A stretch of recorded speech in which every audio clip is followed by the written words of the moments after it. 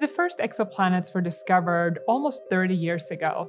So we're talking in the 1990s when astronomers first figure out that they can use the light coming from a star that's hosting a planet and small deviations in that light to see if there is a planet orbiting.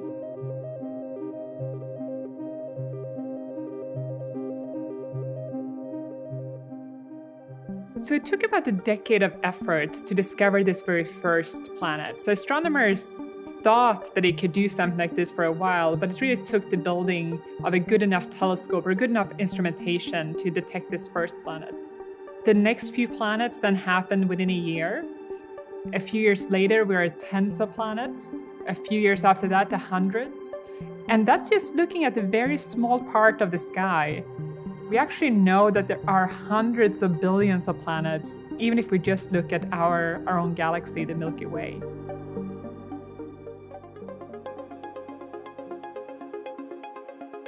Planets form from dust and gas around young stars. So when you have a star like the Sun, when it is 1 million years old or so, it's surrounded by a disk of dust and gas.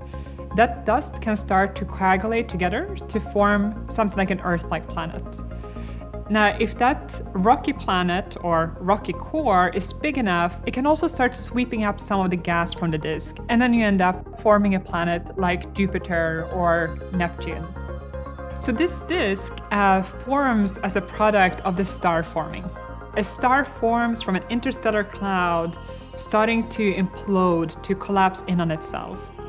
But this cloud always have a little bit of spin or rotation, and that needs to be preserved as the collapse happens.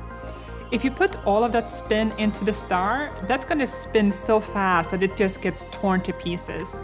So instead, how nature solves this problem of conserving the spin or angular momentum is by putting some of it in a disk around the star.